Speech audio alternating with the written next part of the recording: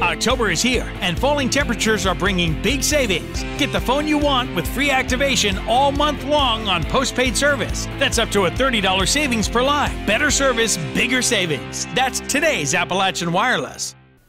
2 years ago, Cindy Moore celebrated a victory when she convinced Food City in Pikeville to order a special cart for her special needs child, Lily.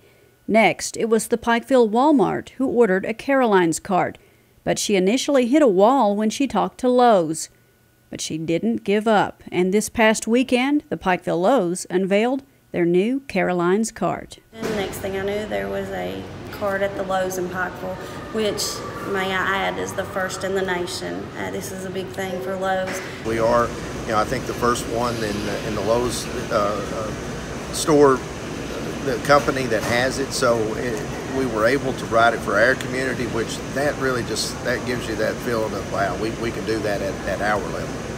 Cindy's ability to convince Lowe's to purchase a Caroline's cart has reached the woman behind the cart, Drew Ann Long, who invented the Caroline's cart for her own special needs daughter, Caroline. Long, who has Caroline's carts all over the U.S. and in several other countries, had never been able to get a single cart in a Lowe's store. And it wasn't until Cindy reached out to the CEO of Lowe's and said, I want an explanation of why you have every other cart helping every other people group, yet you refuse to help the special needs community. It was not till she sent that letter to the CEO did we get some action. And with every victory, Cindy Moore becomes more and more determined to get Caroline's cart in retail stores throughout eastern Kentucky. I'm not stopping. There's going to be other stores soon.